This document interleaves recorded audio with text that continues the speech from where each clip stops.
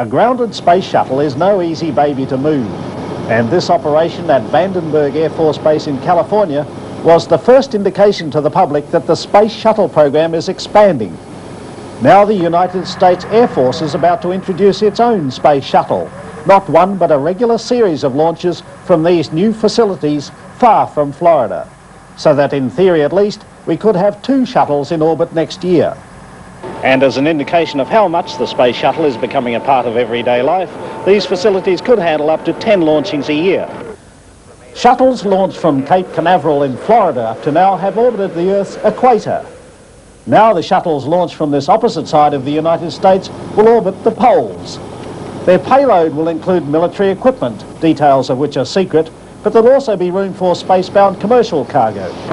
The price the Air Force must pay for entering the shuttle business is not cheap. Our total construction costs are about $500 million, and the total investment here is about $2.5 billion. Today's introduction to the world of this second space shuttle launch site would indicate that any argument about whether shuttles are the best method of carrying items into space is dead on the pad.